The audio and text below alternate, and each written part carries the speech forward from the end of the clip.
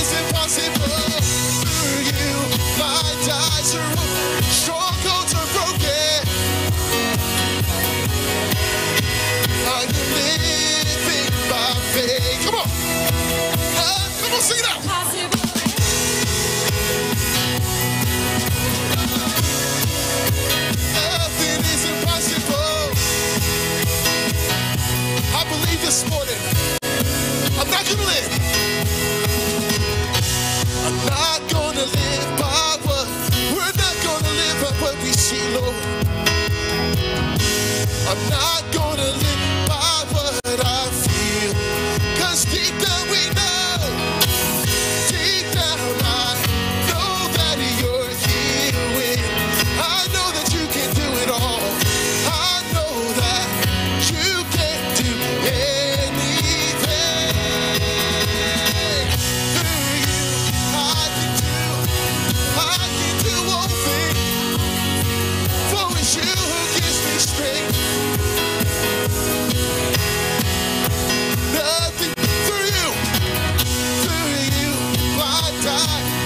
Strongholds are broken. I am living by faith. Oh yeah, sing one more time. Nothing through you, I can do all things.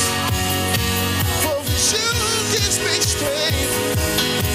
Oh, nothing is impossible. Through you, I die. Strongholds are broken. I am living by faith. Nothing is impossible. Oh, nothing is impossible.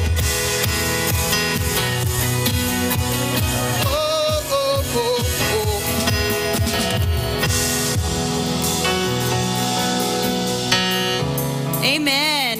You guys happy to be here today? Yeah, come on. I know I am. Hey, I had a little struggles this morning. I backed into my garage door on my way to church this morning, so needless to say, frustration was, at the forefront. But, that's life, right? We have things happen. You got to just turn it around and choose to be happy.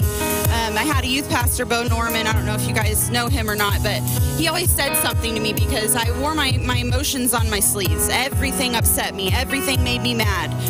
Everything. My family knows that, And he said, Tiff, you got to choose to be happy. Happiness is not an emotion. It's a choice. So this morning, I was definitely being tested in that area, and that's, you got to remember that, though. It's in those moments that you're most frustrated or most upset or most offended that you say, you know what? No, I'm going to choose to be happy. I'm going to choose to be constant, and I'm going to choose to believe that things are going to look up and be better, because that's what the Bible says, that all things work together for the good. So I just wanted to throw that in there. Okay, so next month, May, we have a Convoy of Hope. We're going to be serving. I know you guys have heard me mention it a couple times, but so next Sunday, we're going to have signups for that.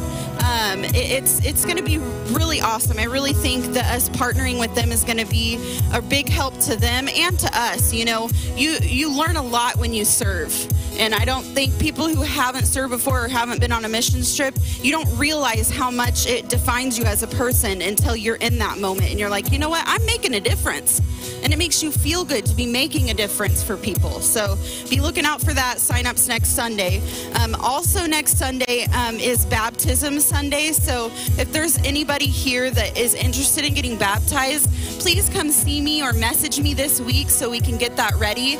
We don't get it ready unless we have sign-ups because it's a process. So please come see me if you're wanting to get baptized. It's not a problem. We will get it ready because that's a monumental thing in your life. And if you haven't been baptized, I encourage you to pray about that and do that because it's important. So that's next Sunday, and then we have marriage retreat next weekend. So we're really excited for that. I know you guys got your little invitations today. So, and like I said, we're doing a lot of preparations for that, and I know we're not going to have a ton of people there, but we're going to have fun. It says where 2 or 3 are gathered together, I will be there. So we're going to have more than 2 or 3. So that's all we need, right? Awesome. All right. Well, we're going to do something this morning. So Caitlin Drake is going to be leaving us to go and minister with her family. So we're going to bring her up today to release her. And Bryce and Daphne are going to be doing that for us. They've worked closely with her.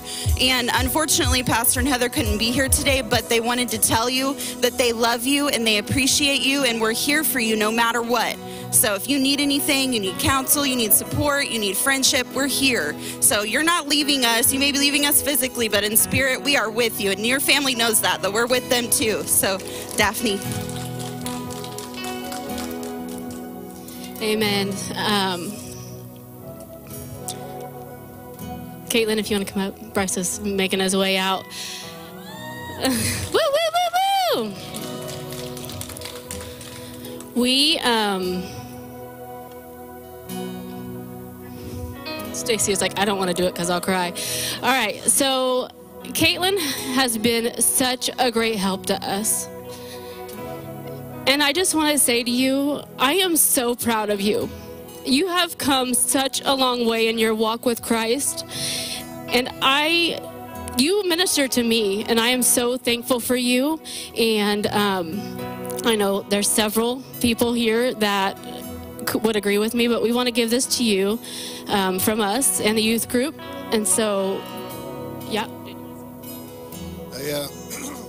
I mean, I can't really add too much more because she kind of said everything, but she was such a blessing, not only just to us, but all the leaders in the youth group, even past leaders that I've talked to that used to come here and minister to the youth here, have commented on how much of a help and a blessing that Caitlin was when they were here. So we just want to send you off with all the blessing of Oasis Church and Pastor Steve and Heather. They send their blessing. They aren't able to be here today. But we just want to pray over you, and we know you're going to do amazing things. If we could get some leaders to come up and help us pray.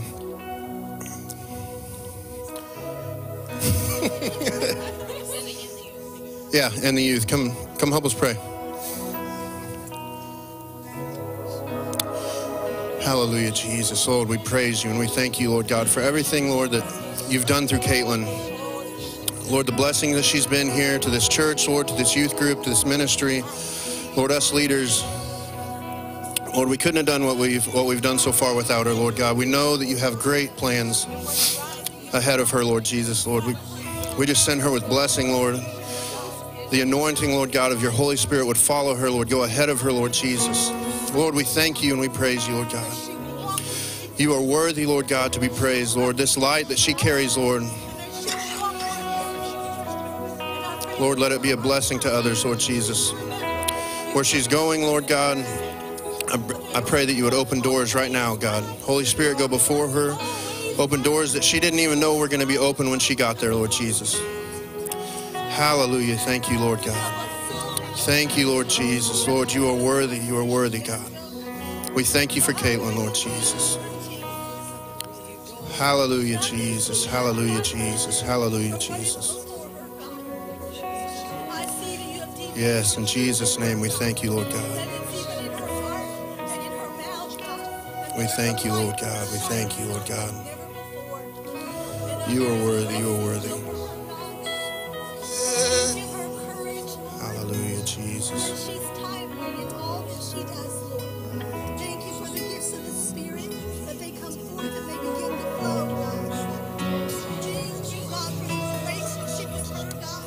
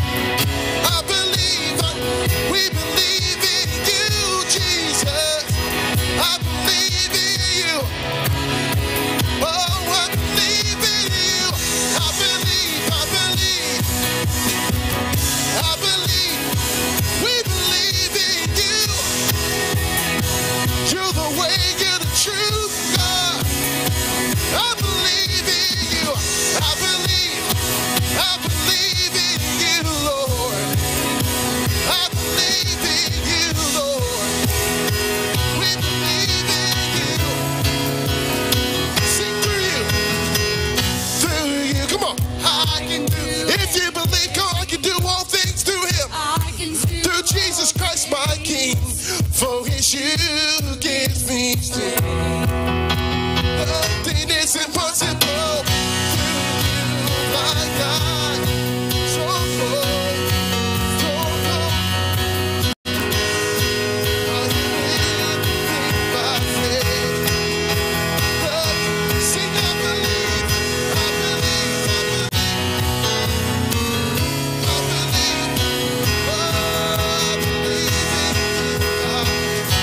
Oh, I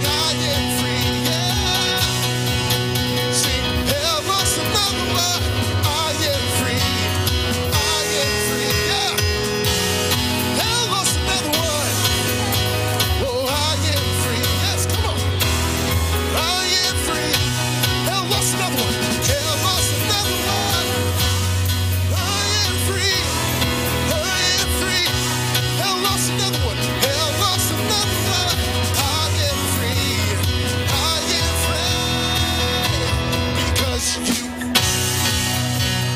Turn me around, place my feet on solid ground. I thank you, man. I thank the Savior, because He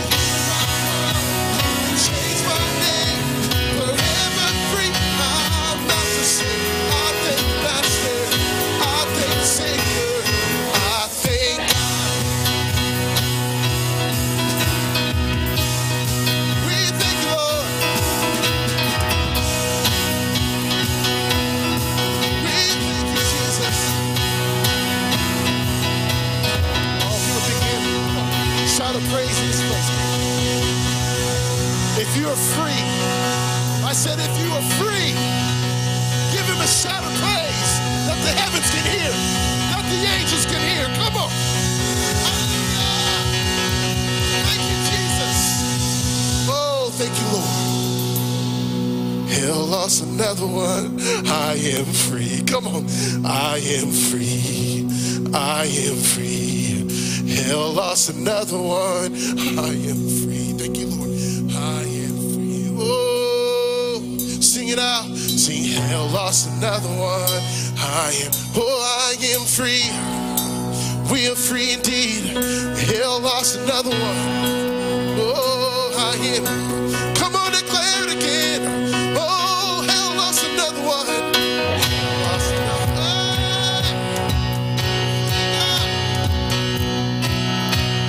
Hell lost another one.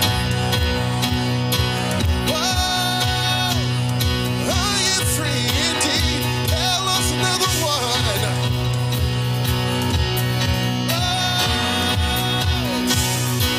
Hell lost another one. Yes, we are free. Hell lost another one. I am free. Come on, we're free indeed. We're free indeed. We declare it. Oh, sing. Hell lost another one. Oh, I am free. I am free. Hell lost another one. Oh, I am free. Yeah, I am free. Hell lost another one. Oh, I am free. Oh, I am free. Because He picked me up, turned me on. I thank the Master, because He healed my heart, changed my name, forever free. I'm not the same. I thank the Master. I thank the Savior. I thank God. Oh, we're thankful, Lord. We're thankful, Jesus. So thankful, God. Oh, we're thankful, Lord. Thank you, Lord. We're thankful, Jesus. We're so thankful, Jesus. Hallelujah. Who's thankful in this place? Come on, what He did for you on that cross. God, we thank you. We're people that are so thankful this morning, Lord. Guys, we'll take this time to bring off our, if ushers can come up, we'll take our tithe and offering at this time and continue our worship. If you have a gift to bring to the Lord, go ahead and do so at this time.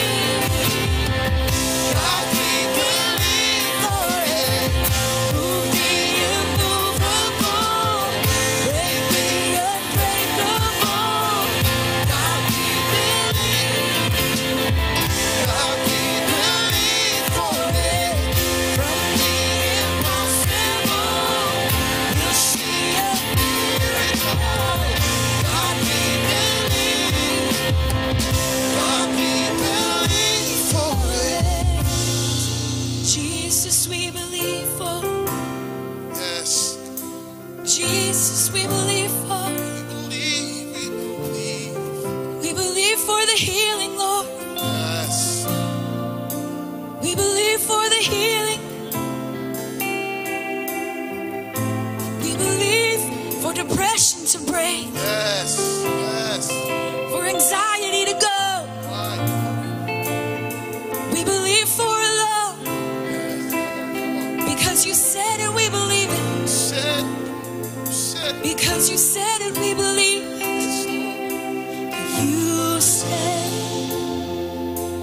I believe. Come on. You said, it is done. You said, I believe. You said, it is done.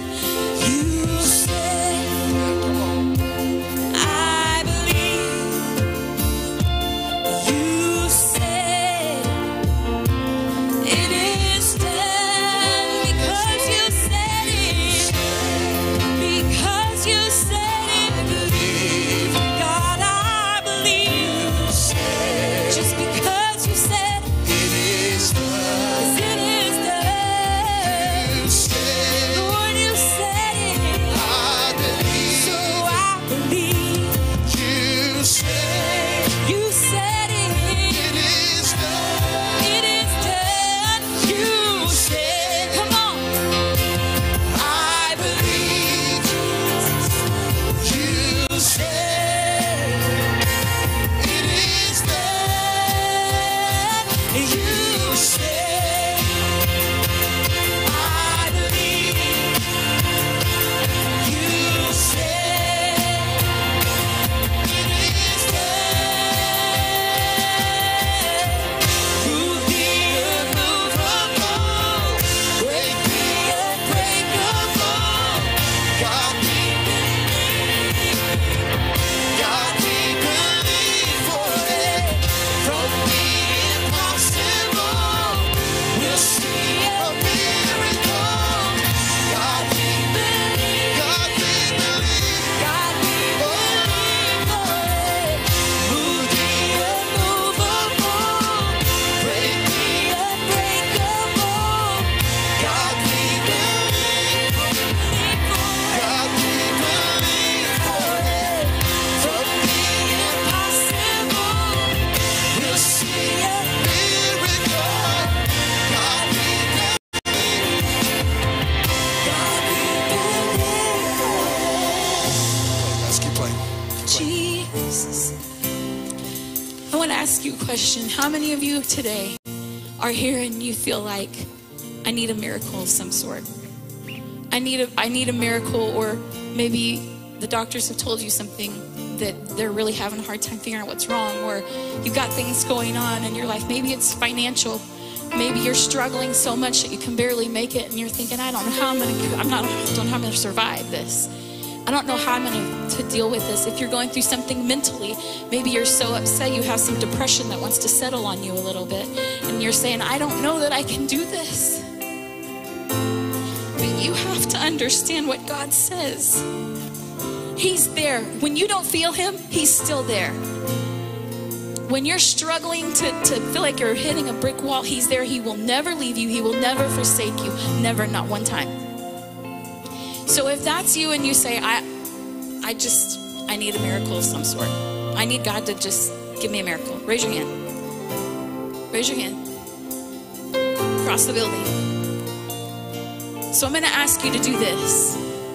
When we sing this, I know it's easy to get caught up when we're in worship and we're singing. It's just easy to see the words. And this is a fairly new song, so it's easy to look up and just kind of get distracted just by words. But if you're saying, I need something, I need God to come through for me, let me tell you, friend, he's going to. I will tell you from my experience, he's coming through for you. Whatever you need, he's coming through for you. Whatever you need, he's coming through for you. Whatever you need, he's coming through for you. I promise. It may not be in your timing, and trust me, I know that's the most frustrating part as a human. I just want it in my time. But God says, I see you and I hear you. And I said it, so you believe it. I said it's done. I went to the cross. He sent his son to the cross to die a brutal death and resurrect again, because we can have freedom. We can have the things we need. God says, I will take care of you. I will heal your bodies. I will heal your minds. So if that's you, I'm going to encourage you. We're just going to sing this a little bit more, but I want you just to really stop. And whether it means you got to take a minute and just sit, or whether you got to stand and say, God, I'm surrendering everything. Because when we raise our hands here, I know that sometimes it's a little confusing for some, but this is a sign of surrender. Right here it says, God, I am nothing and I need you more than anything in the world. And it's not just a happy dance that we do, or it's not just a, oh, this is what we do when we come into worship, we raise our hands, how do I do this? It doesn't matter how you do it. Whatever it means to you to surrender, do that. Whatever it means to you to surrender, do that. Say, God, I surrender everything to you. I'm letting go. My hands are open. That's another way to say, God, my hands are open to you. Whatever you need to take from me, take it. But whatever you want to give to me, give it. So, God, I pray for every person in this building. God, and even those who aren't here, but God, they need you so desperately. God, they're searching for a miracle, God. Whether it's financial, mental, physical, emotional, it doesn't matter, because God, you are there to meet every single need. There's not one need that goes unlooked by you and looked over, because God, you see every single one. So God, I pray for every person in this building, God, that needs you so desperately today. God, I pray that you would come through financially. The ones who are needing a breakthrough in their finances, God, that you would provide, supernaturally provide, that they wouldn't be able to put their hand on it. They would say, this is only God. This is only God. God, the ones who are struggling physically, God, I pray right now that you would break chains off, and God, that you would heal. And God, that it would be supernatural. There would be nothing else they can point to but you. God, mentally, those dealing with depression that wants to settle, in the name of Jesus, we pray right now that the cloud of depression breaks. In Jesus' name, anxiety breaks, depression breaks. Satan, you have no place here, because we have the authority of Jesus Christ.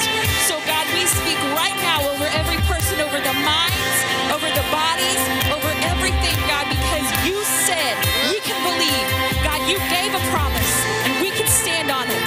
So God, we pray right now for every person in this building. God, I pray for breakthroughs after breakthrough after breakthrough. Jesus, we worship you. We worship you, God. You said, I believe.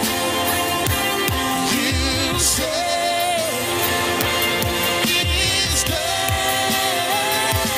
You said, I believe. You said, it is done. You said, I believe it. You said, it is done. You said, I believe it. You said, it is done. Move the immovable, break the unbreakable. God, we believe. God, we believe for it. From the impossible, we'll see a miracle. God, we believe. God, we believe for it.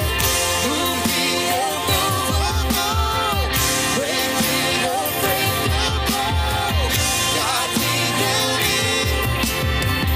God, we believe for it. From the impossible, we'll see a miracle. God, we believe. God, we believe for it.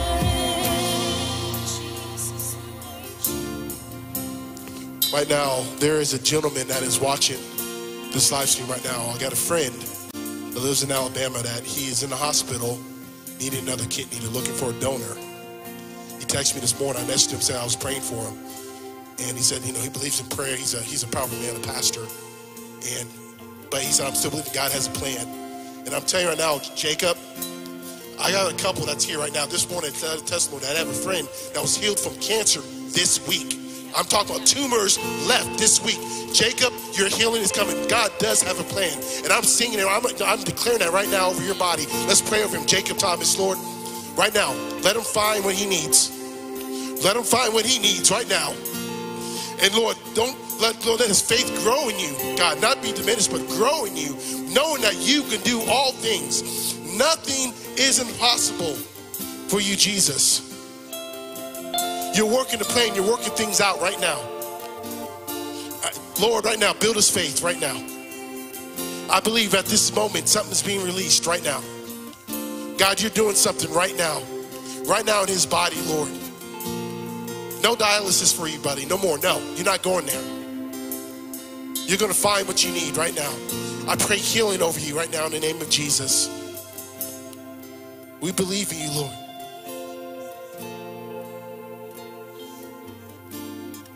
You're doing it, Lord. You can still heal. You can still do it, God. You can still do it. You still do these things, God.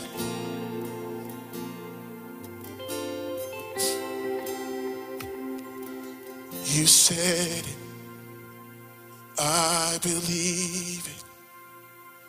You said it is done. You said, I believe it. You said it is done. You said, Lord, you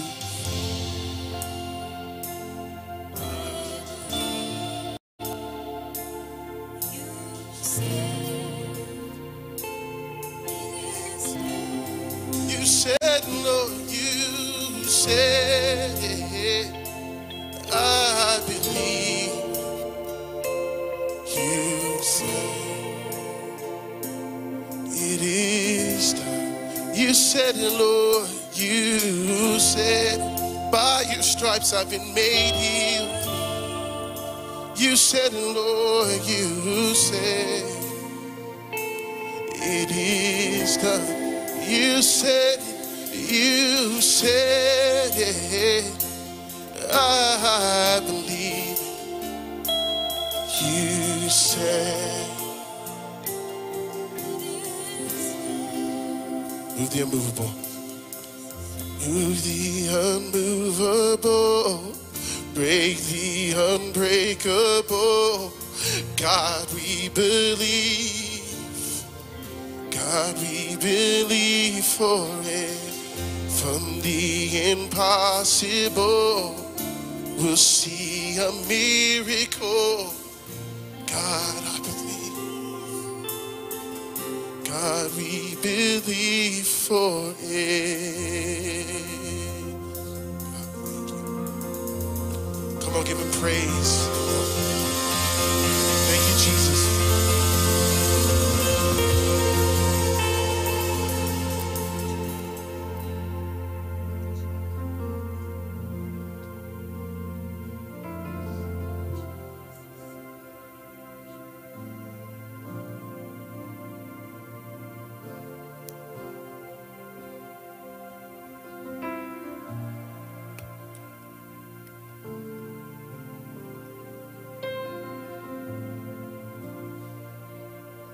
You know, there's a story, the book of Acts, Acts 3. Peter and John's going into a temple. Going to the temple through the gates called Beautiful. Is it starting to resonate? But they met a man who was laying there, a lame man. He looked to him and he's a beggar.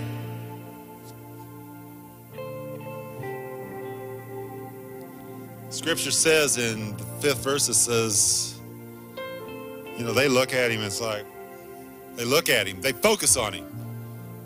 How many of us have seen the beggar? How many of us have seen somebody, they're wanting something, and we're so apt to just, we do everything but look at him.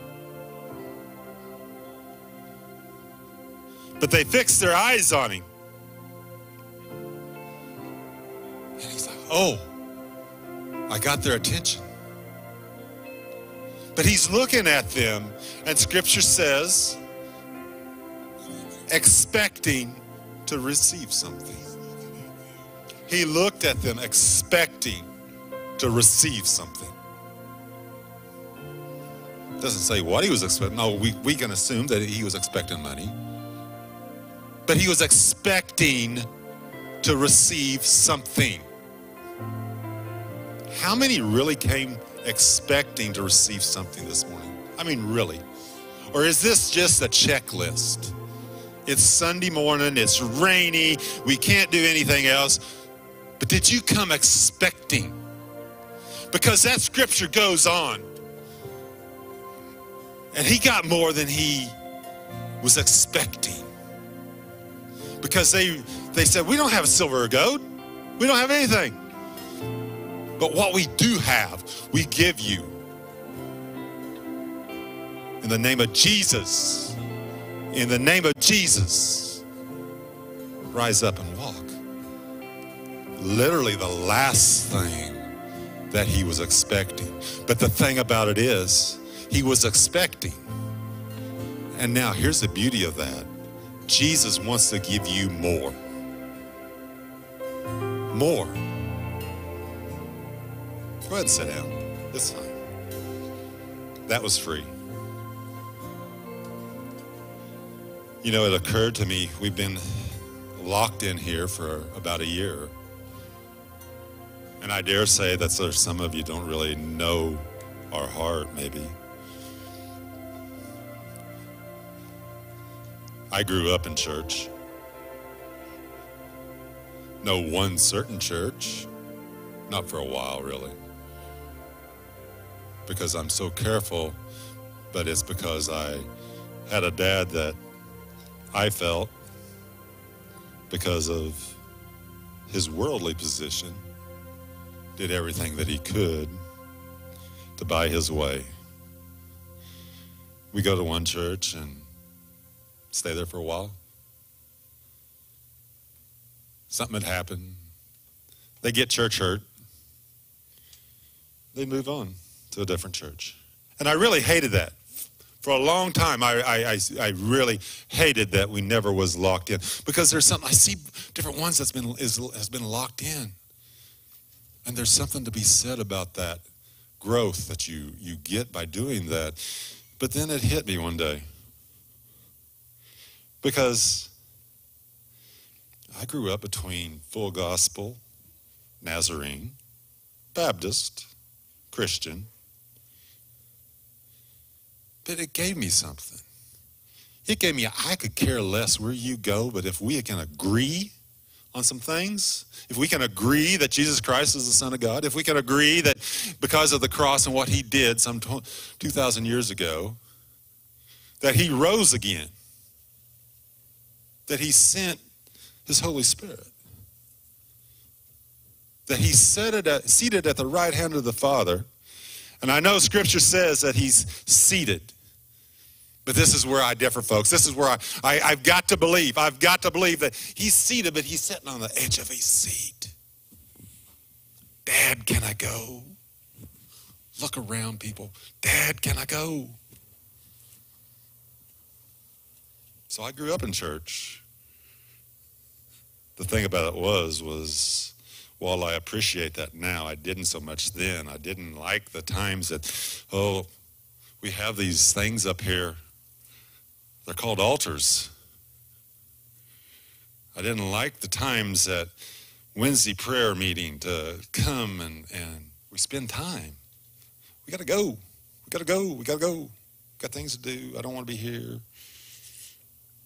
So I didn't have Jesus. I really had religion, and I played that pretty good for a long while. I guess I played it so well, I really captured the love of my life, which I was bound for one direction, and the devil uses so many other things to get you off your focus.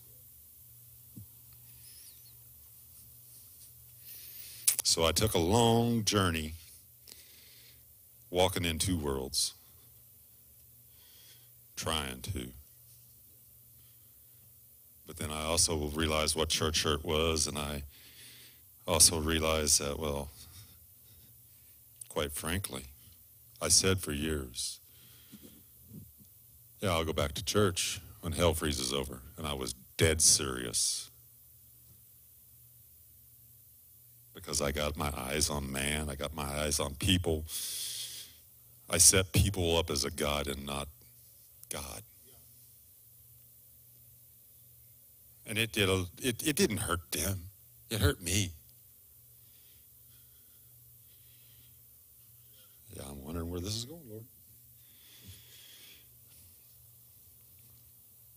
But eventually, I told somebody, we got to talking the other night, I think it was at the garden. And it come to the point that I got put down I was down almost 6 years ago. Yeah, 16. Mother's Day. That's when it really hit me. Down in my back, and the rest of that year I was pretty much down and out. 3 months of it I was down, and then I got back up for 3 months, and I got down again. But in the process, man, I've cut so much out of this, but that's all right. The process, my wife says, you know what, it's time that we get back in church. You can do what you want. So I was like, yeah, I'll tag along. I can hide. But when God's got a plan and he's got a call in your life, you just can't hide too well. We try. Oh, we try. The story wasn't pretty. We've got, and I'll probably mess this one up. What have we got, dear? 42 years of marriage, and quite honestly, at least 35 of that, I put her through living hell, and I think I can say that up here. Because I was trying to serve two gods, one being the God of myself, and the other was, and even at that, not that whole time, because like I said, I stepped away. I could care less. I was done. Grew up in church, and I was like, I don't even know if there was a God. But how many knows that we might give up on him, but he never gives up on us.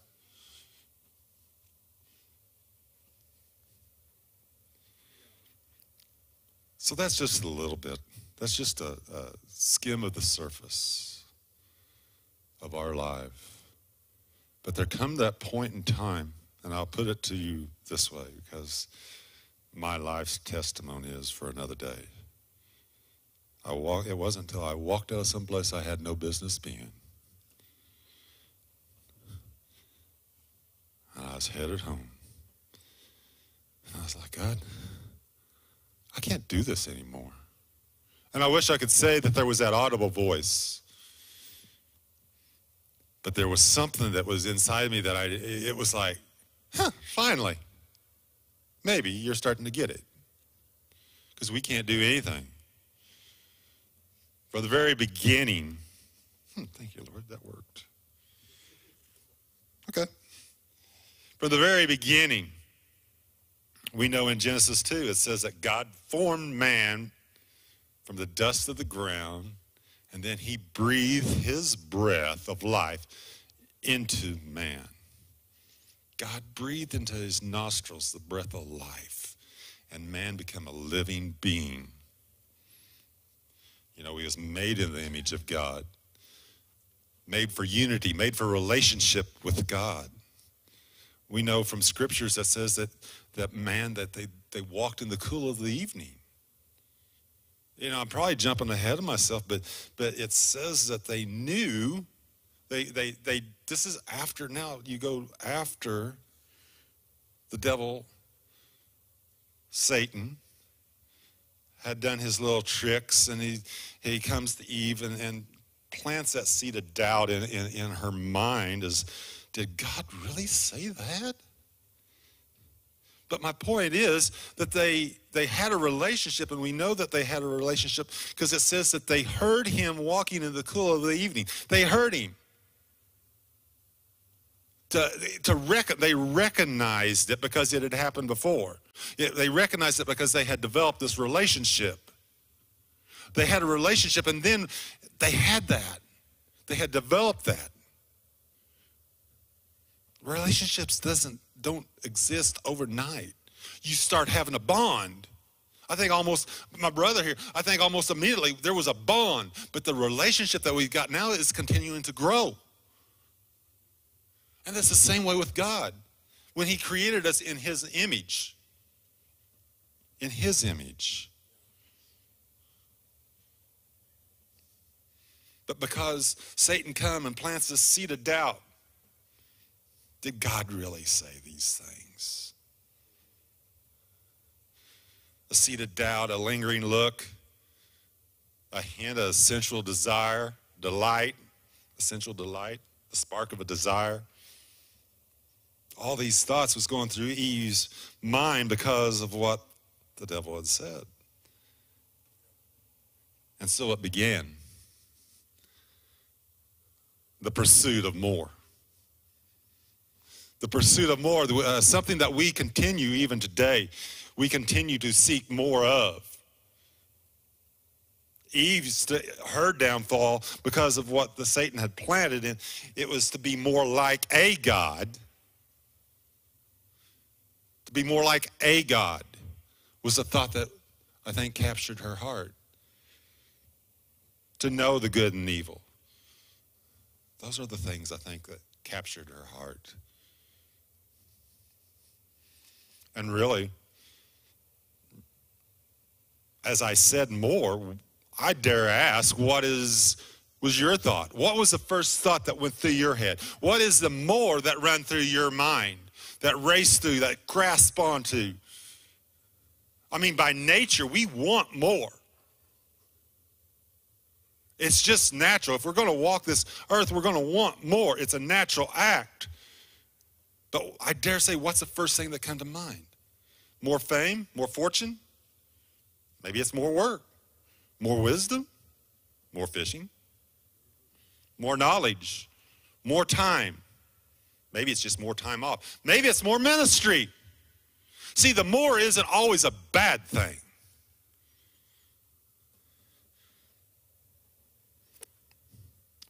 But what about just more time with Jesus? What about more for his kingdom? Because, see, we get wrapped up in the selfishness of the more. See, it becomes a question, is it to be more like God? Or is it to be more like a God? I mean, it's a play on words. There again, like I said, my dad, he was a used car salesman, and I swear he was, well, maybe I shouldn't swear. In my mind, he was probably the first original buy here, pay here later. But and it's sad to say, the one thing he taught me, it's all on how you word things. He could sell ice to an Eskimo, I swear. But it's the way you word things. So listen to it. Do we pursue him to be like a God? Or do we pursue him because we want to be more like God? You know, I was kind of putting this together, and it so came to me, and if you guys want to put it up, you can, because you already have. The more our lack in unity. Because like I say, it's not wrong to want the more. It's really not. I mean, we think about it.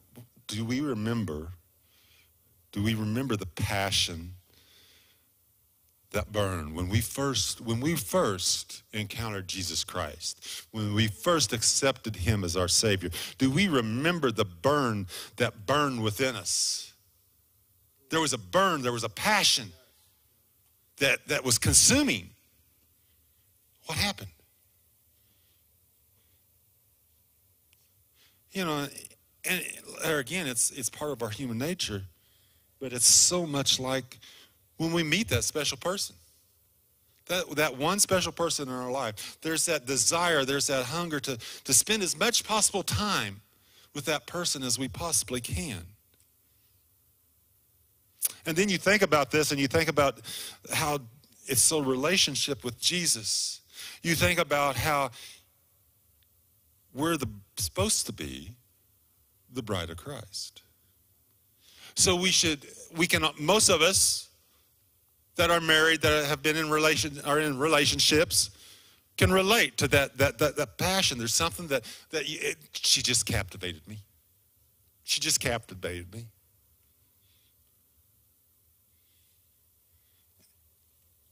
It's supposed to be the same with Jesus. But yet, it's not always that way, is it? Human nature is physical. And we have that God-given desire to have an intimate relationship of companionship. It's God-given. In Garden of Eden, we've already started in the book of Genesis. We'll get to Revelations. Don't worry about it. But from the very beginning, God ordained marriage. He ordained that to have a relationship with him first, and then to have that relationship, which is a human nature. Intimate, I'm big on looking up definitions. Intimate, very personal or private. Intimate thoughts, marked by very close association, suggesting closeness or warmth.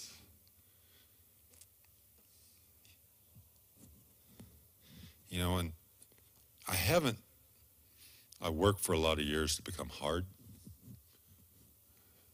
And I know my heart has become softer. But I know he's also doing a work, because I think I've shed more tears this morning. Because much like you said to join in on this song, we had a song this morning at Gardens. Now that I can't even think, it was, oh, how he loves us. Oh, how he loves us. And it just hit me, and I said, people, I asked the group that was singing, I said, let's redo that. Let's sing it again. And interject, oh, how he loves me, to make it personal. We don't make it personal. We want more, but we're also, we sometimes, just like I said, sometimes I don't put myself out there enough because I'm trying to protect something, because I don't want to be like that. I'm not that person. I try to protect it, but we don't put ourselves in the picture. Well, God can do it for them. God can do it for them. God can do it for me, whatever it is that I need. Because man has a spirit. Man has a spirit. And there's also that desire to be spiritually intimate. See, we don't separate that intimacy. Man perverts so much stuff. We just think of intimacy, we automatically go to sexual, but the intimacy that God wants to have with us is that spirit, on that spiritual side. It's about the relationship, not the religion. We've got to escape that. So again, I ask, what do you really want more of? See, and this more it started because most of you know that I think that I work at the Water Gardens, fill a certain position. And I started a couple of years ago really seeking God as when a new year starts to come. What's the word? What's the focus you want me to have this year? Last year's was deeper. And this year's made no sense to me, because as I sought God, I just felt more. But there's so much more that we're missing. We're missing so much more of him. He has given it all, and he doesn't hold anything back, but we have to pursue him and what it is. And it's even, the scripture, and most of us know the Sermon on the Mount in Matthew 5, 6, and 7. But verse 5 in chapter 5 says, blessed are those who hunger and thirst for righteousness. That sounds, to be hungry and thirsty I want more. If I'm hungry and thirsty in the physical, I want more. But it also finishes with a promise. It says, for they shall be filled. Righteousness. Oh, we can't be that. Wait a minute. Righteousness, we take and twist some things so much. Righteousness is just being in right standing with God. That's all. Don't overcomplicate it. We overcomplicate things. And if we're not careful, we lose that focus. We lose that passion. We lose that desire. Overconfident, we become content. We become content in our relationship with God.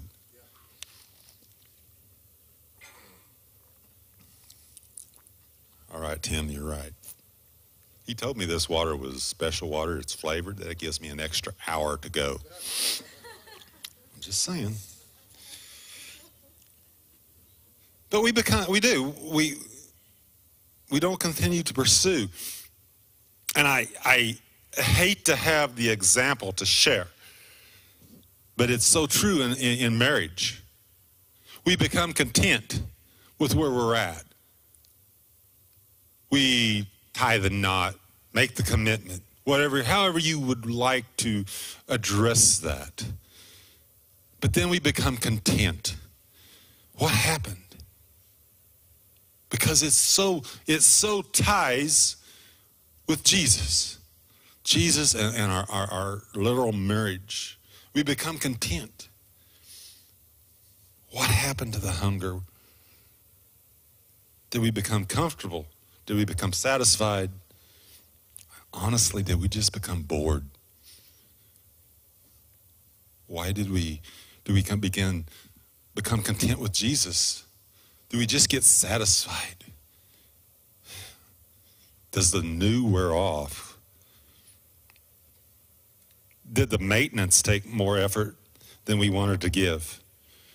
Did it satisfy a need that you don't have anymore? Was the cost too great? Was the price too high? Did we just get lazy, relaxed, careless?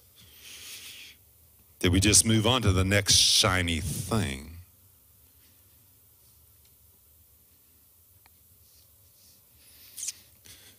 See, the more's not the issue. It's the values, it's the priorities we place on the more of our life.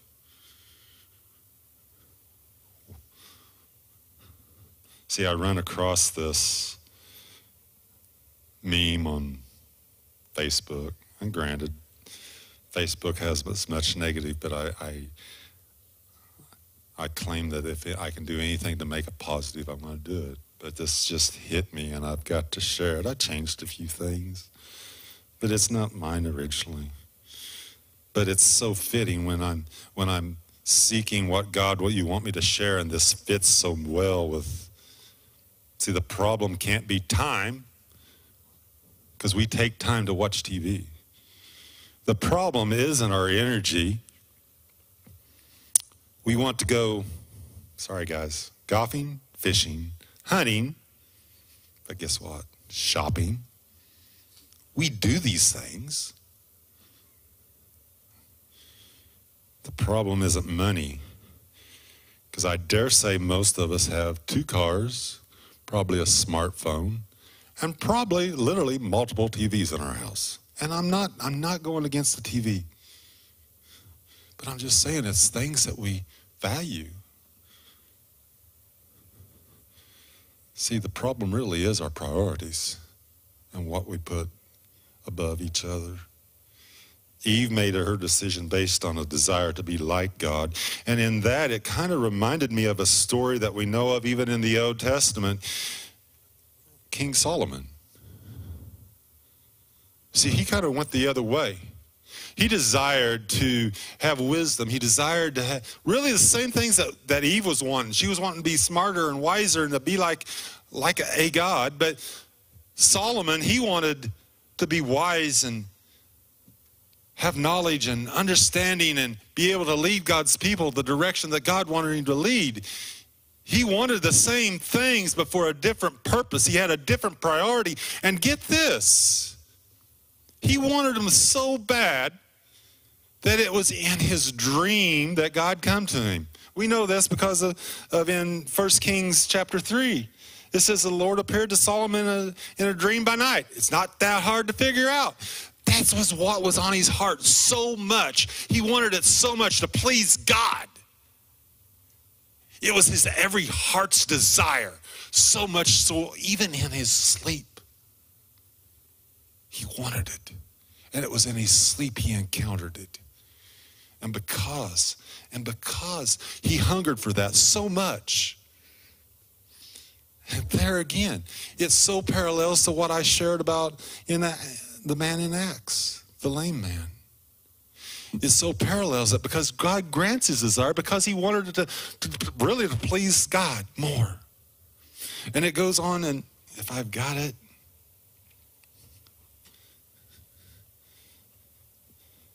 yeah, verse 13. I have also given you what you have not asked, both riches and honor, so that there shall not be anyone like you among the kings of your day. We desire more, but it's because of our lack. Solomon realized that he lacked something. He lacked the understanding, the wisdom, how to rule and guide God's people, of no less God's people.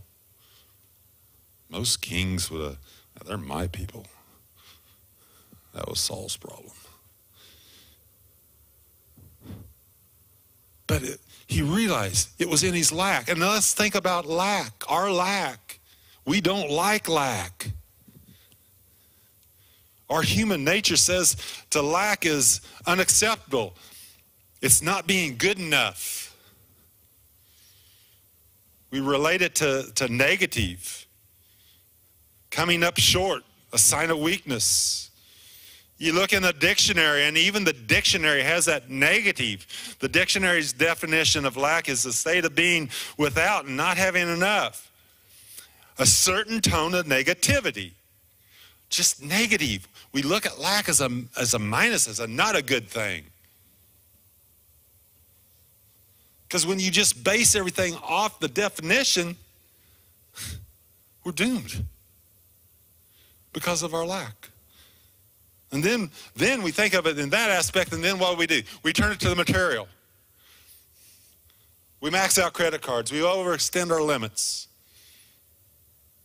Not only to have more, but to be impressive to others. Or it's our intellect. It's besides the material, then it becomes our intellect. We want people to think that we are more, we're smarter than what we claim to be.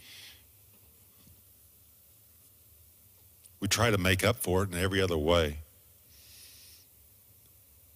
But something that we tend to forget, and it's a spiritual warfare. Ephesians, Paul writes in chapter 6, verse 12, for we do not wrestle against flesh and blood, but against the principalities, against the powers, against the rulers of darkness of this age, against the spiritual hosts of wickedness in the heavenly places. So maybe I need to back up. Maybe I need to explain why our desire for more is because of our lack. We need to understand that our feelings of lack, remember what I said about spiritual? It's the spiritual desire. Our desire for more comes from, and because feeling of lack, we feel that we're lacking because we're really lacking. We're hungering more. And that more is God.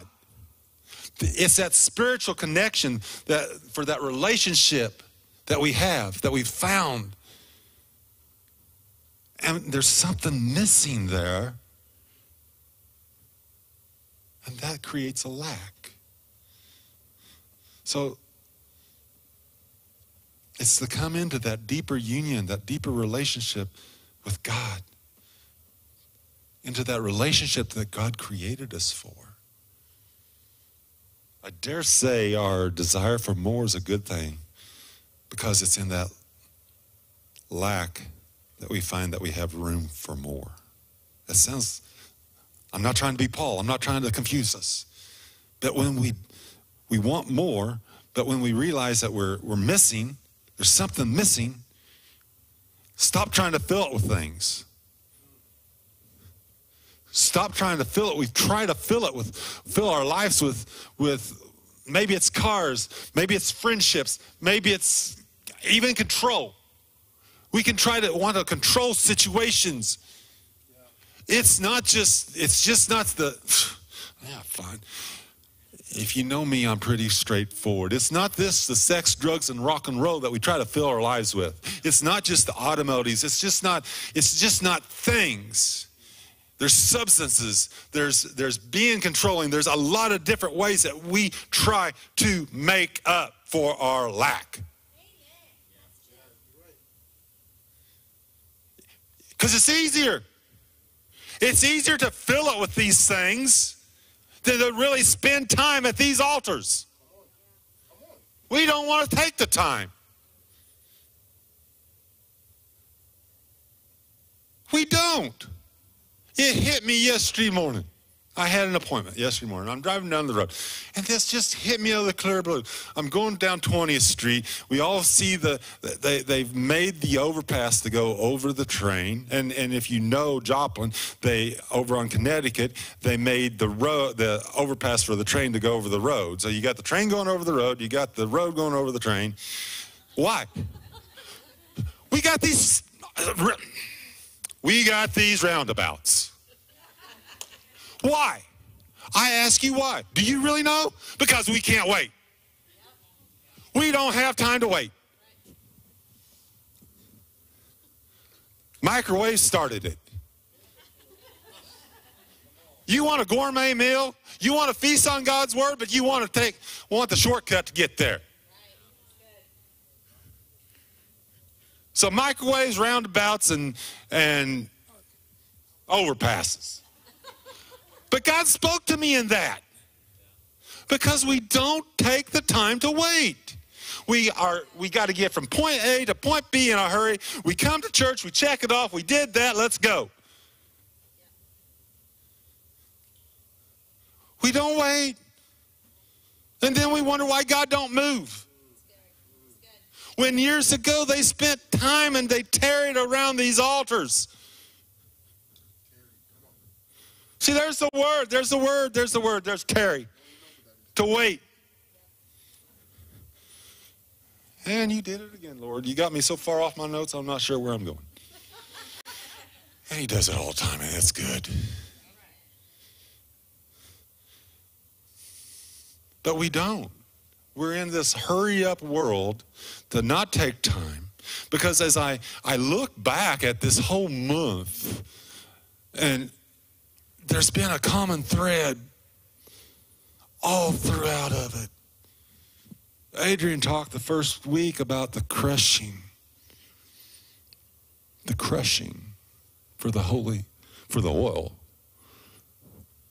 But I dare say the crushing is for more of the Holy Spirit, because there's some things that we claim that we don't walk in. We don't. We claim we want to be more full of the Holy Spirit, but we don't tarry. We don't spend time around the altars. See, it was really, if we look at Scripture, and it was that evening of that first, what we call Easter, what I like to call Resurrection Sunday. It was that evening when Jesus comes to them, and you know that they tripped them out because the doors was closed, and there's Jesus. So we know they tripped him out. And we're talking to these guys, I mean, they'd walk with Jesus for some 3.5 years. They'd spent time with him. They'd heard him talk. They'd heard John the Baptist seen the dove descend upon Jesus. Peter, James, and John went up on the Mount Transfiguration, and they seen, they heard, people they heard God proclaim, "This is my son." Even Peter, I think it was in Matthew, said that you are the Christ. Even though about 5 or 6 short verses later, Jesus is looking at him and telling him to get thee behind me, Satan. But it's that evening of that first Resurrection Sunday that he goes into a group of men gathered together, and he looked at him and he spoke peace. He spoke peace. And then it says that he breathed on them the Holy Spirit. He really gave them, for the first time, he really gave them a taste of salvation. Before that, they had a relationship. They followed him. Sounds like some people in church. They followed him all right, but they didn't have that relationship. Granted, they couldn't. Not until he done what he did on the cross. That really sealed it. It really sealed the fact that he had the glory. And then he gave that glory. Gave him a taste. But it didn't end there. There was more. Now there's something we can get a grasp on. When somebody tells us, but wait, we remember the commercial, but wait, there's more. Well, guess what, people? There's more for him, with him to be had. But you've got to, there again, we come into that, you've got to wait. Go and tarry. If I could find it, I'd read it to you. They have to go, it says to go and tarry and wait for the promise of more. For John, in Acts 1, 4 and 5, it says, and being assembled together with them, he commanded them not to depart from Jerusalem, but to wait for the promise of the Father, which he said, you have heard from me. For John truly baptized with water, but you shall be baptized with the Holy Spirit not many days from now. See, Jesus walked around, and you've got to think about the irony of this, because this is where we've got a lot to learn. We've got a lot to grow in, because what would we have done if we'd been Jesus? Now think about this.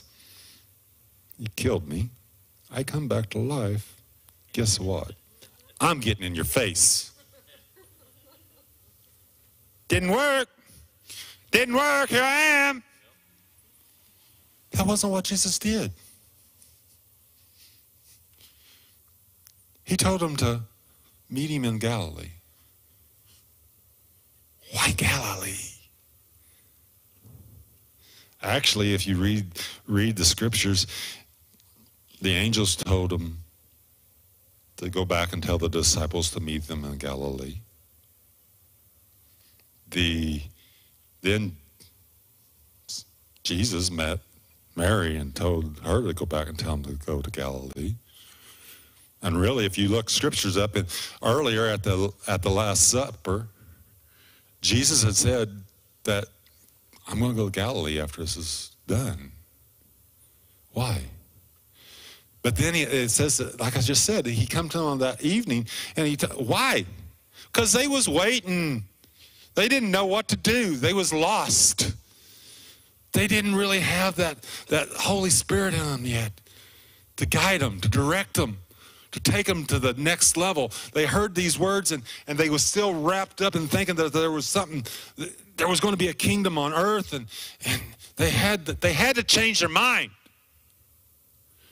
They still was caught up, even though they'd spent 3 years with Jesus. They still had to change their mindset Their mind hadn't been renewed. But then he's promised them power. He's promising them authority, and it says they go on, they go out, they meet with Jesus because he had to draw them back. He drew them back to where they began. It was in the Galilee that he called a lot of them to come follow him because they got away from him. They got away from it all. They'd lost their perspective. It sounds crazy, but we lose our perspective. Even if we're in church, we lose our perspective. They'd lost their perspective. They followed Jesus and they lose their perspective. And then he gets ready to go back. And now they have to wait. Ah, there it is. But to go back, can you imagine? If you stuck these, I know what the scripture says, the 120. We can't even hardly get 2 or 3, 4 or 5, let alone 120 to agree. And guess what? They didn't necessarily think the same thing. And you know what? It was all right. Well, what's it mean for him to come back? What's it mean for him to what's it going to look like? Well, Adrian, he's going to do this. It's going to be this way. I don't think so. But they stayed together. They agreed to disagree because he promised another. They knew the promise. They didn't know what it looked like. We can talk about the same thing, and we're going to view it different ways. You know, interesting fact, I got the opportunity one time to go out to Fredericks, Maryland on a safety deal, and I got in a conversation, and we both had the same job. We had the same position. He was in Fredericks, I was in Joplin. We had the same job, and we was talking about it, and I was looking at him, and he was looking at me like, you're nuts. What are you talking about? We finally put it together. We was talking about the exact same thing. Because it was perspective. It was that culture, our culture, but it was the exact same thing. So they come into unity. You want to talk unity? It's even in the Old Testament. You say, what? Look at Shadrach, Meshach, and Abednego. They didn't hesitate. They did not hesitate when the king said, okay, look, boys, I love you to death, but you got to do this. Sorry, can't do it. It wasn't, hey, Josh, maybe we need to think about, no, it doesn't say they conferred. It just said that they said, no, we're not. It doesn't matter. It does not matter what you do to us. We are serving God. Let's go. Get into the furnace now. There was unity. Those boys had unity. Those boys had unity. And now we're being called back to unity again in the church. To go together, to wait, not knowing. At least they knew they was facing a fire. They had no idea. Thank God there was a fire they was waiting on. The fire of the Holy Spirit, and we need to have that more often. John talked about it. He said there's a one that's going to come that's going to baptize you with the Holy Spirit and fire. Where's the fire today? But there's unity. There's got to be unity. We got to bring this thing together. And does it mean waiting? Probably. Probably. Are we going to like it? I doubt it. We got the choice, though. God gives us the choice. He always gives us a choice. What's your choice going to be? The Holy Spirit. The more, the lack, the unity. It all comes together with the Holy Spirit. And even Jesus talked to God about it, that because God had glorified him. He'd given him the glory. And Jesus says that I now give you the glory See, I dare say we're scared of some things. We're scared to claim some things, people, of what God's done for us and what he has for us and who we are in Christ. Yeah, we claim humility. We claim we're humble. We claim humility, and we devalue the cross and everything that Christ has done for us. Because we don't step into some things. And don't think I'm standing up here and I've got it all worked out, because I don't. But I know there's more. We're scratching, I think we're scratching the surface. And he has so much more for us, but we don't. I mean, look at the revivals that we've had in the past. I read a deal with Smith Wigglesworth. And I pray for boldness to be able to share.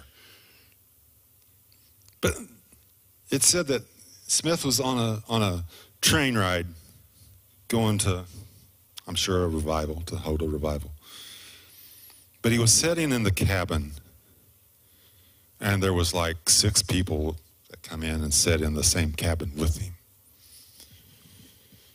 I guess he got up and probably went to the restroom. But he come back, and there was just a heaviness. Because we know Smith Wigglesworth. He spent time in prayer. He had a relationship. But the man didn't say a word. But because the Spirit of God was so heavy on him, they felt a conviction. They felt the Holy Spirit, the convicting power of the Holy Spirit. Didn't have to say a word. Does Jesus resonate in? I'll take it. Does Jesus resonate in me that much? I want him to. But there's a price we got to pay. There's time we have to spend seeking his face.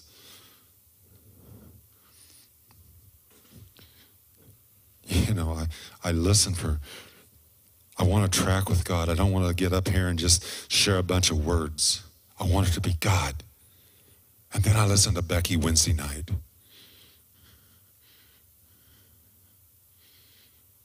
And how there's got to be a hunger for more. We've got to be doing a work. We've got to keep our guard up and still do a work. But we also have to come down here and spend time. To push in, to press in, which is another thing. Why does Scripture say press? If it's easy, why would we have to press? If it's easy, why do we have to press? We need to understand, and it's all scriptural. If you've accepted Jesus, I am a child of God. I am forgiven. I am a new creation in Christ. I am chosen. Maybe we get weird. Maybe we don't get weird enough. Maybe we're not really free. There's things that I want to do that's good things that I'm reserved sometimes. And I maybe hide behind the fact it's just not me. And to an extent it's not. I've never really been that person that's just way out there at any kind of game. But maybe we need to be. Maybe we need to start stirring some stuff up. Maybe we need to be like David and dance before the Lord and get a little excited and pursue that avenue. And maybe, so what? Maybe I thought I was so bound up with religion that I thought, well, if God wants me to do it, I will do it. I'll just do it. I'm waiting. It must not have been God. Because I was so tied up in my mind. I didn't understand. We start out.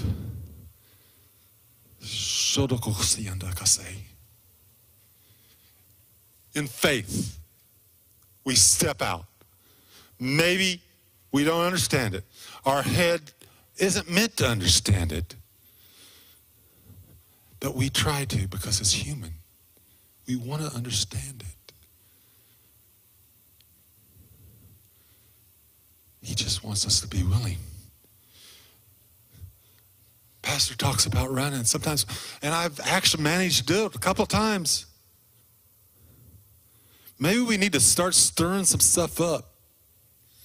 Because Paul wrote in Scripture to stir up. To stir it up. David stirred it up.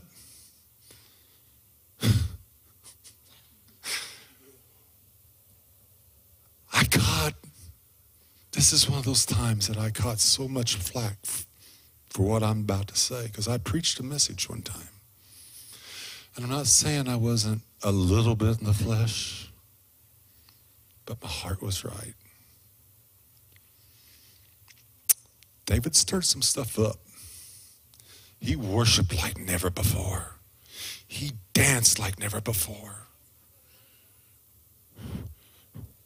And Michelle, what do you think you're doing? What do you think? You are the king. You don't act like that. What happened to Michelle? Is that really where we want churches to go? Do we really want a church to become barren and not used of God? She become barren.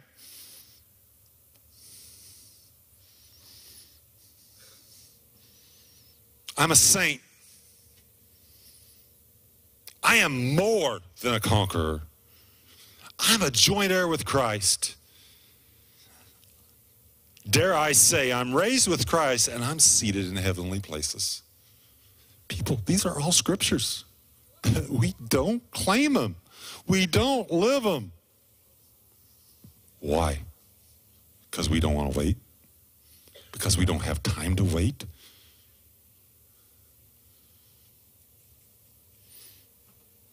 Guess what? I'm not condemned. Guess what? I don't have to listen to what the devil's tried to say. I don't have to take his lies anymore. No.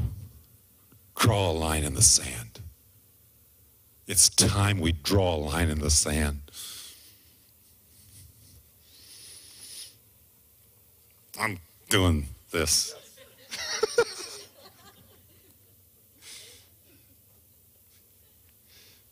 He's coming back. He's coming back for a glorious church.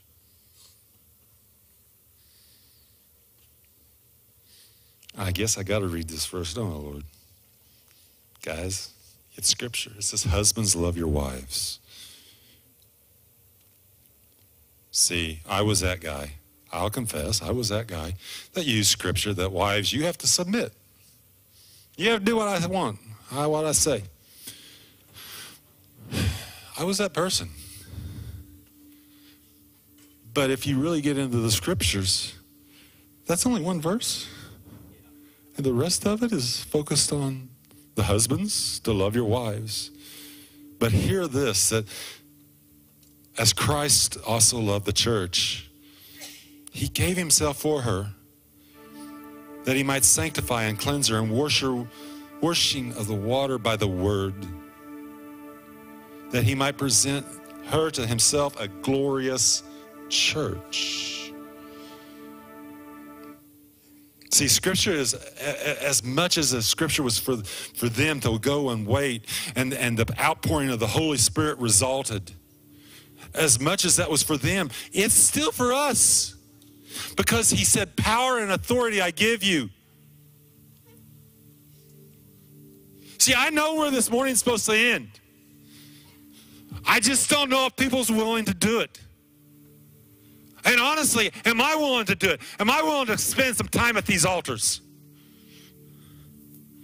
But do we want a move of God? Do we want to come together in agreement?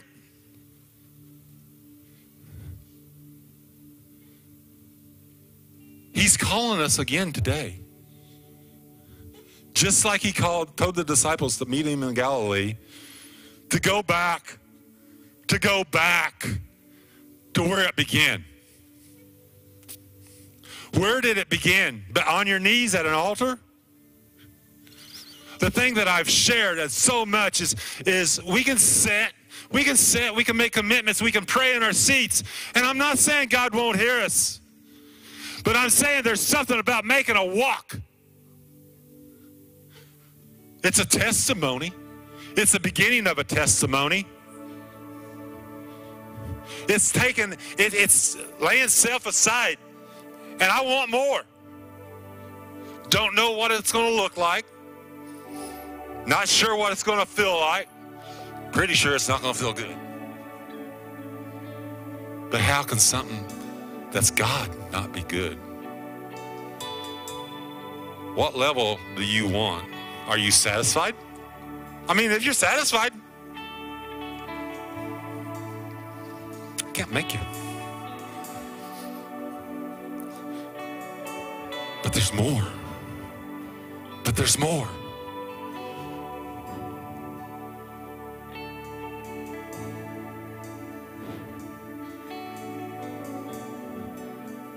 If anything, embrace your lack.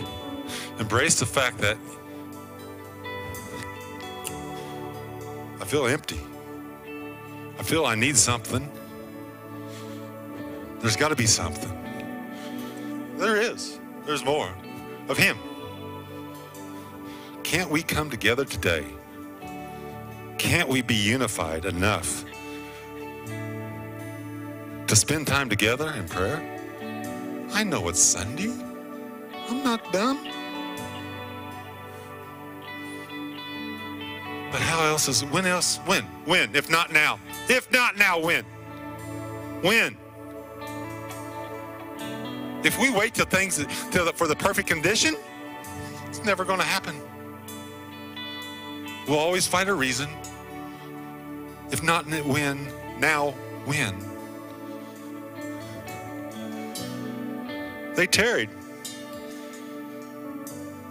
Yeah, sure. Maybe they wasn't bent down in prayer. Maybe they was sitting around a table.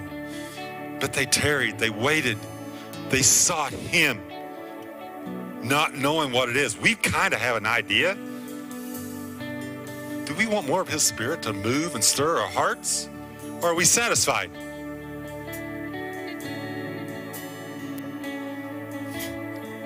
You hold the key.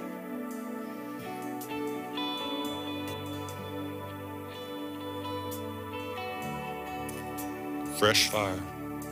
See, there's one verse, and I'll share this.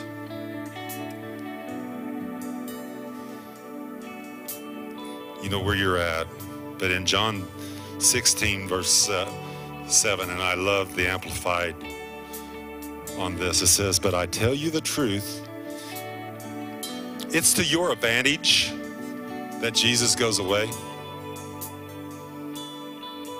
For if I do not go away, the Helper," this is where it gets good, "the Comforter, the Advocate, the Counselor, the Strengthener." And if that's not good enough, it says the standby. The standby is, what is it that you need today? If I've missed anything in Comforter, Advocate, Intercessor, Counselor, Strengthener, if there's anything that isn't listed there, then it's covered in the standby. Helper will come to you. But if I go, I will send Him, the Holy Spirit, to you. We claim we're tongue talkers. We claim a lot of things. Isn't it time we step into it? What do you want? Do you want the more? Or are you satisfied? Let me tell you, satisfied, if we're satisfied with where we're at, we're not going to go anywhere else. Really, if you're not satisfied, and I don't mean to sound, but maybe I do. Maybe I just don't care because I'm just got that free. If we're not moving forward, and if we're not pursuing the more of God, if we don't recognize what we're lacking and that it's really Him, and if we don't want to pursue these things, we're going backwards. There is no middle ground. You're either going forward or you're going backwards. There's no neutral.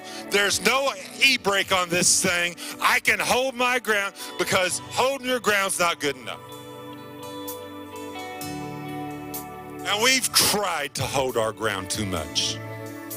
And I'm telling you, it's time. It's time to move forward. And maybe the moving forward means somebody has to set the example.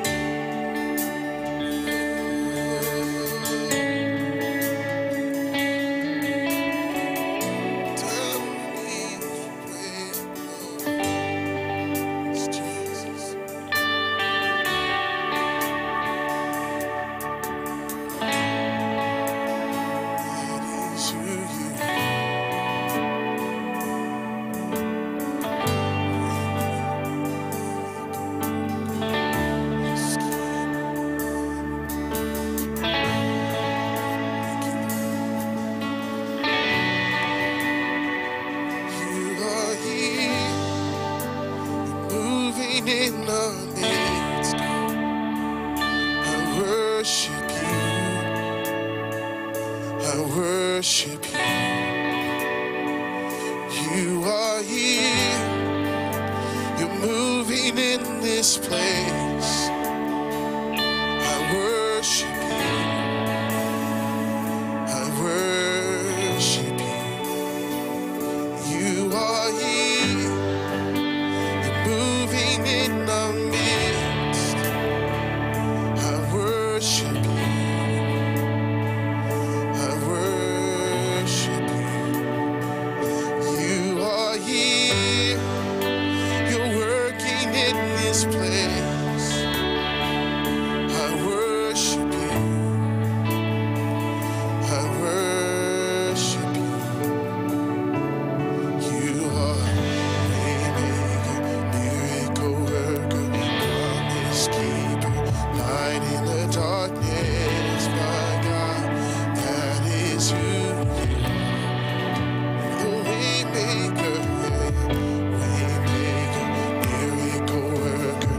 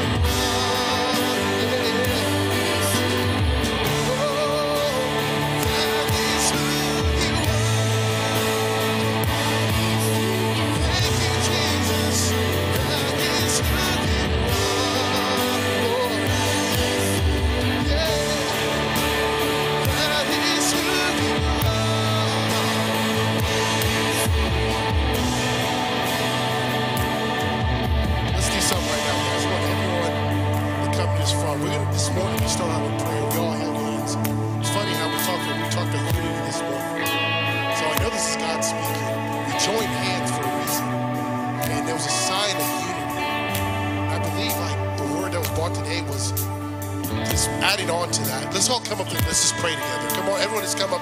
Whoever wants, let's come up and pray. Let's come together as a church, as one body in Christ. Come on, don't be shy. Don't be shy, guys. We are the church. And this is where it begins. This is the example that unity is going to start. Right now, come together. Come on. Grab someone's hands. Right now, come together, come together, come together, come together. Right now. This right here is a sign that we're one. As Christ has called us to be one. One mind, one accord. To preach his gospel, to bring his gospel to the world. The most important thing, the most important mission that Jesus Christ told us is what? Go out into the world. That's it. Go out into the world, make disciples, teach them the ways of the Lord, and keeping his commands. That is the one thing he has told us all to do.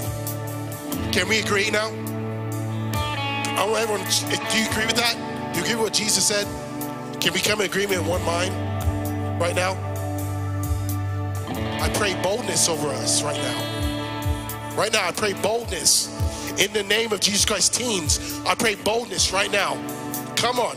In the name of Jesus Christ, you will reach your friends. You're going to reach people all around you right now in the name of Jesus. Adults, at your workplace, you're not just working. You're ministers where you're at. There's people. Come on. Come on. This everywhere we go. We're at Walmart. We're at work. We're at here. There's people that need Jesus Christ. But we have got to come in one mind and one accord. And we got to know that there is more. There's more. Come on. Let's come together in one mind. Right now. Oh, we thank you, Jesus. Oh, come on, just begin to pray. Pray for each other. Pray for this unity. Desire, come on. More hunger, come on. But there's more. There's so much more than this. More than this 4 walls right here. There's a mission. There's nations that need Jesus Christ. That is the call. Right now, he's the way maker. He's the way maker. He's the way maker. And we may not see it, but he's working.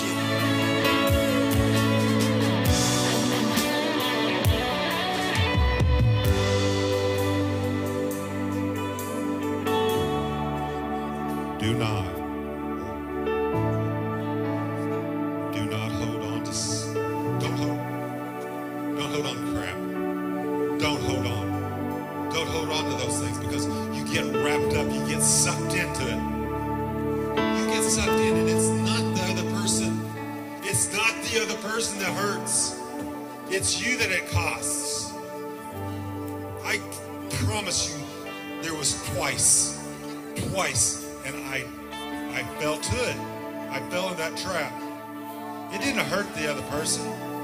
It didn't hurt them, but it hurt me. Don't hold anything back.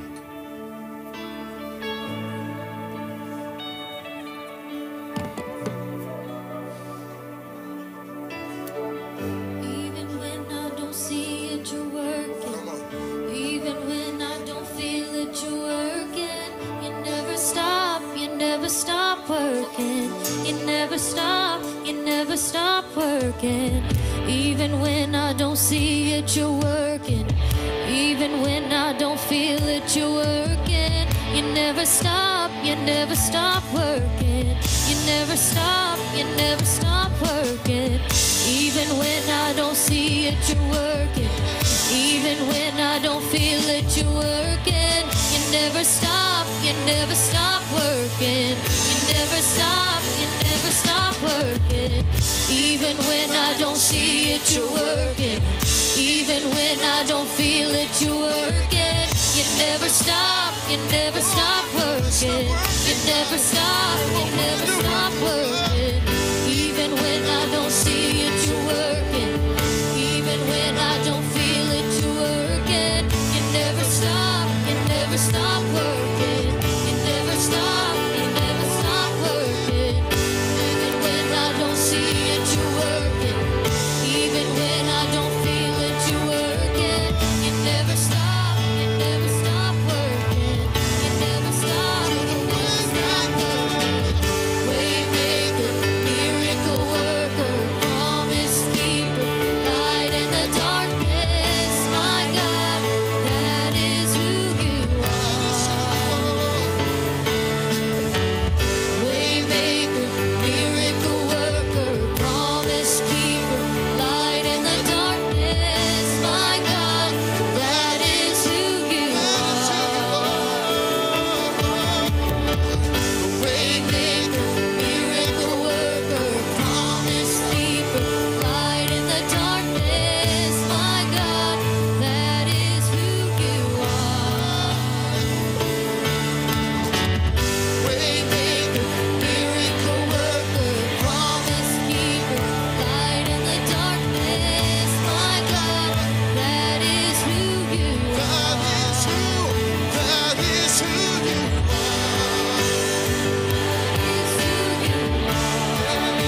That is who you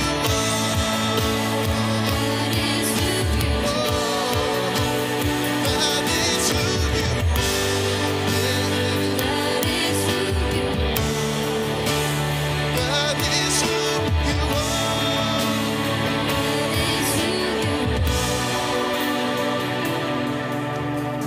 Because our God, He doesn't waste time. He doesn't waste anything. He's working on our behalf, even if we don't see it.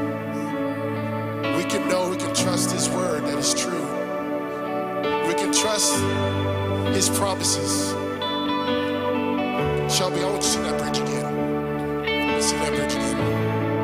Come on, declare.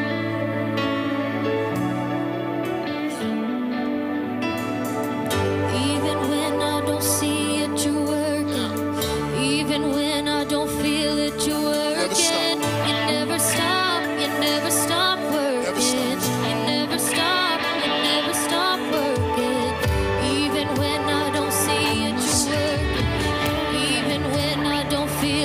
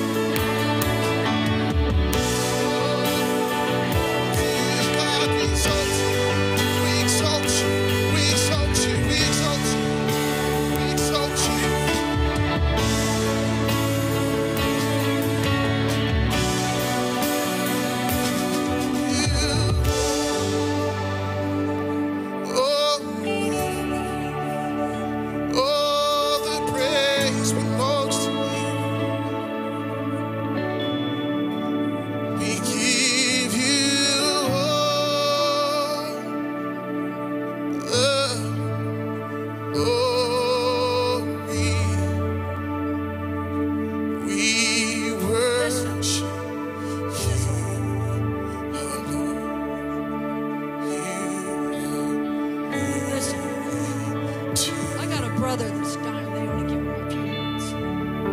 And I know each one of you have a need. You have somebody that's lost, somebody that's sick. We need revival in the house of God. We need to see the lost coming in. But we're going to press towards the mark of the prize of the high calling of Christ Jesus. You are not going to see a church grow with a lost and dying world if you don't press, because the enemy has got a hindrance there. He's got a wall there. He said today, if you don't spend time with God, you will not have the victory, because this is not a flesh war. This is a spiritual war. We have to be quick to repent. I'm telling you, begin to repent. Ask God to forgive you for what you've done and what you haven't done. I've been repenting. I went this morning repent. God help me to stand in the gap and make up the hedge. Cause us to go out. Do you know there's avenues to bring people in that have a need for God, that we can encourage them? We need to quit worrying about us and begin to reach out to them. You've had the word given to you. You've had all kinds of word given to you. God has that you're keeping it in the house of God. He said, I want you to go outside these walls, and I want you to begin to bring people in. Begin to ask the Holy Spirit to lead you to a lost and dying world. If you don't press here, when the armor of God is not on, make sure to know that the devil will come in. He said, put on the whole armor of God that you're able to withstand that evil day. And it's coming. It's been here. I went through it. It's coming. So he said, shake yourself. If you miss God, just repent and get back up. That's why they said David was a man after God's own heart, because he was quick to repent. He didn't listen to the lies of the enemy. Well, I deserve this because I done this. No, I said, I repent, God, and I'm praying for crop failure. I don't want the seed to come up that I planted. I'm praying for crop failure, and I'm asking the power and the Holy Spirit of God to begin to move. Oh, folks, begin to press. Begin to press. I told one of the young girls, bind the spirit of don't want to. I don't know what it is, but I bind the spirit of don't want to, and I can't. And I said, greater is he that's in me than any spirit of don't want to. I don't want to pray. I don't want to read. I want to wait on the Lord. I just want to sit in my chair and wait. But he will endue us with power that we can do it. Within ourselves, we can do nothing. But when the supernatural steps in, see, the supernatural stepped in on Rick's life. That's a supernatural. A supernatural stepped in on many of your lives. I'm asking you to be quick to repent every day, begin and ask the Lord to cause you to be the overcomer. Because greater is he that's in me. Greater is he that's in me than any opposition coming against me. Greater is he that's in me than any hatred coming against me. Greater is he that's in me than any lack coming against me. Greater is he that's in me than the death standing at my door. Oh, folks, the Lord is reaching out and compelling you to come. Come unto me, all you that are heavy laden. Come unto me. Oh, come. Young people, begin to press and come. This is not a recreational center. This is a house of God. This is a holies of holies. Begin to honor and reverence the things of God in the house of God. Don't talk and up and down and around. No, you grieve the Spirit of God. Be careful that he can bless you, anoint you, and change your life. Praise God.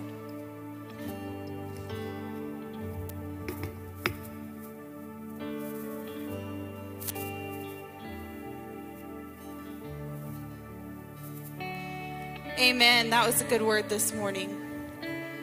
I don't know about you, but, I feel challenged in a good way right now. Challenge isn't a bad thing.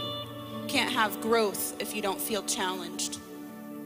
And as everyone actually, it was pretty universal, go after God. It's not about what happens here that matters. It's about what happens at home. This is just a place we're supposed to come together and encourage each other and rejoice with each other. But what happens at home, that's where your real battle is fought, and that's where your real battle is won, is at home in your personal life, every single day, every minute of every day. Pray without ceasing. You can pray all day long without even speaking a word out of your mouth. I speak to God all day long about all the things. And I encourage you to do that. Fellowship with him every day. I just want to remind you guys that next week will be baptism. If anyone who wants to sign up, let me know and we'll have it ready. But you guys just leave here ready to impact your world on purpose. Pray, God, put somebody in my path today that I can impact. Even if you don't feel like, man, I could be better, or I could do this better. Guess what? God will still use you. It doesn't matter. It doesn't matter. If your heart's willing, God will use you. God will take care of the other junk. Just make yourself willing. That's what I send you out with today. We love you guys, and enjoy your day, enjoy your week, and come back ready for a rejoicing service next week.